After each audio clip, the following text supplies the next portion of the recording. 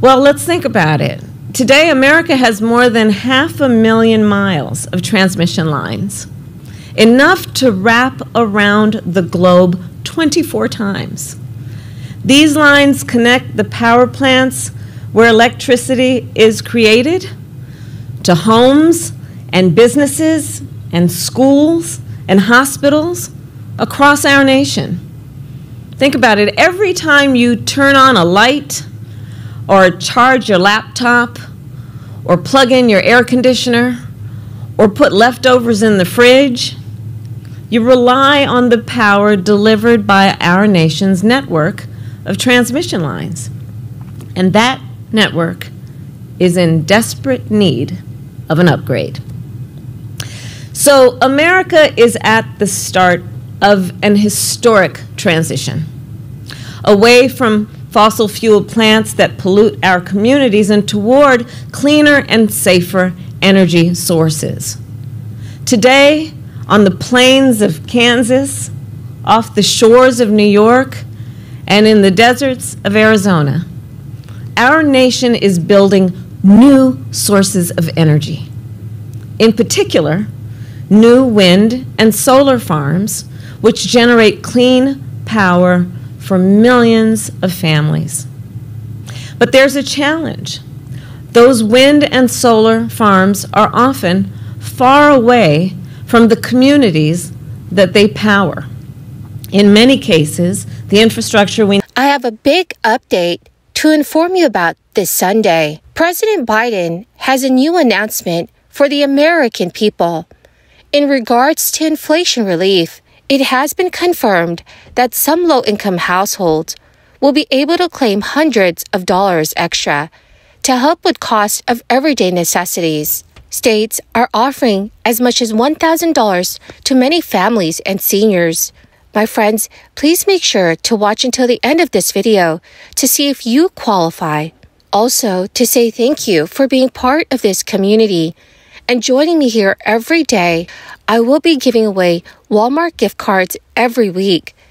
If you would like to enter next Friday's giveaway, all you have to do, friends, is make sure that you are subscribed to my channel, click and like several of my videos, and then comment below the keyword of each video that you watch. The more videos that you comment on, the greater your chances, my friends, of winning these giveaways. Millions of families across the country are anticipating the upcoming tax season.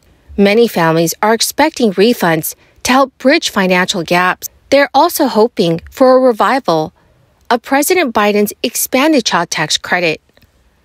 Unfortunately, Senate Democrat Joe Manchin, along with Republicans, blocked the extension of the tax credit in late 2022. But economists have confirmed that inflation is continuing to increase the cost of living.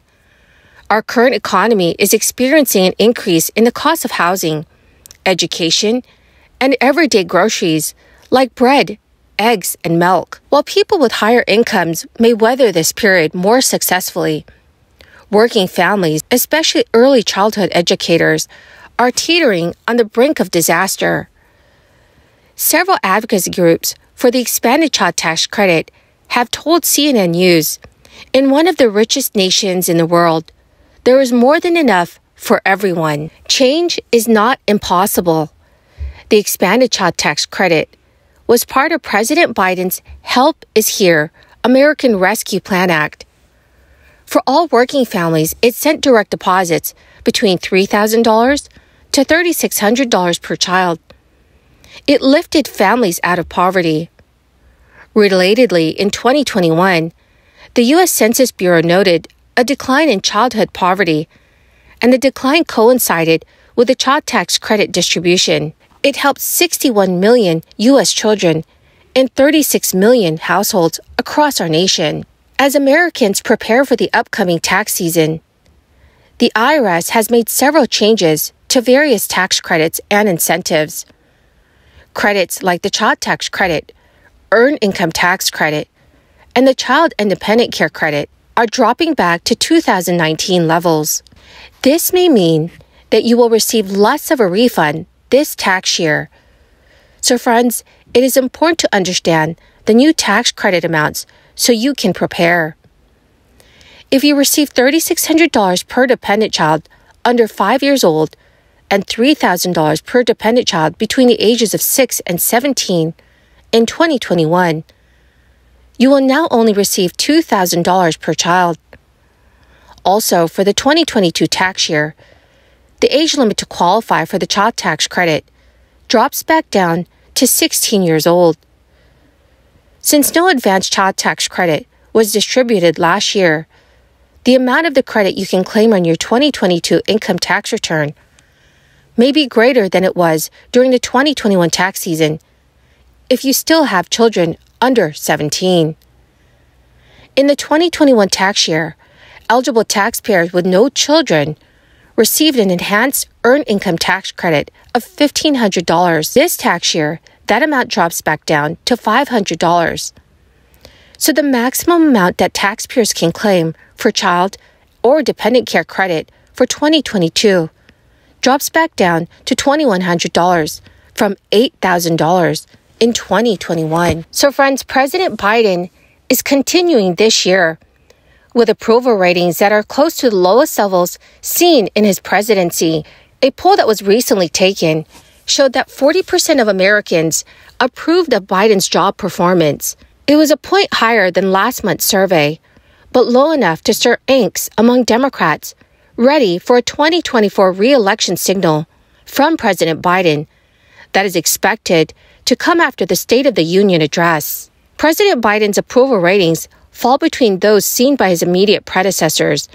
In his third year of his presidency, Obama's approval rating hovered around 44%.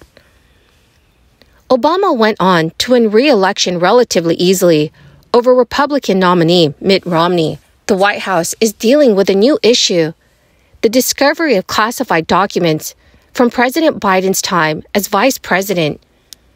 Some were found at his residence and some at his former office in Washington, D.C. Biden's aides have shrugged off political worries about the controversy, while noting that the White House Office of Counsel notified the National Archives of the discovery immediately.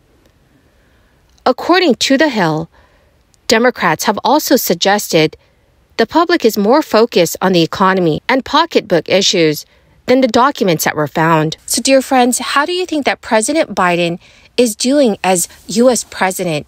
Please let me know your thoughts in the comments section below. My amazing and wonderful friends, that is the end of my daily stimulus update video for this morning. My friends, thank you so much for being here and for being part of this community. To say thank you and show my appreciation, I'm doing weekly giveaways. Please make sure that you enter the giveaway, which is scheduled for next Friday. All you have to do, friends, is make sure that you are subscribed to my channel, click and like several of my videos, and then comment below the keyword of each video that you watch.